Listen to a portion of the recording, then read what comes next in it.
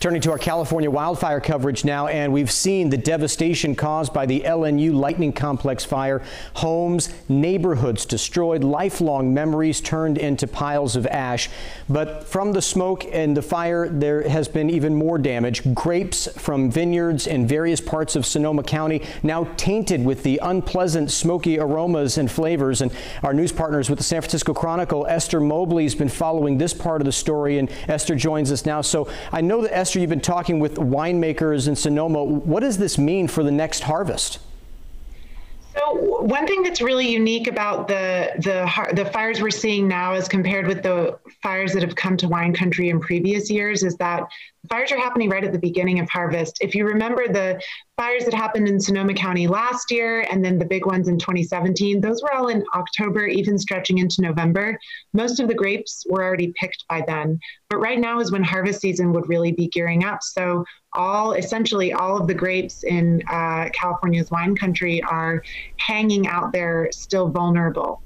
And we know that when wine grapes are exposed for an excessive amount of time to thick wildfire smoke, they can actually become imbued with this phenomenon we refer to as smoke taint, where some of these smoky compounds actually make their way into the grapes and then will infect any resulting wine with this really unpleasantly smoky flavor and aroma.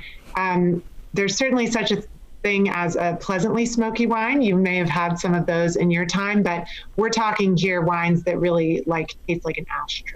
Yeah, pleasantly smoky we like, ashtrays we don't so much. So Esther, this is not the first time small wineries have decided not to make this year's harvest because of wildfire smoke, is that correct?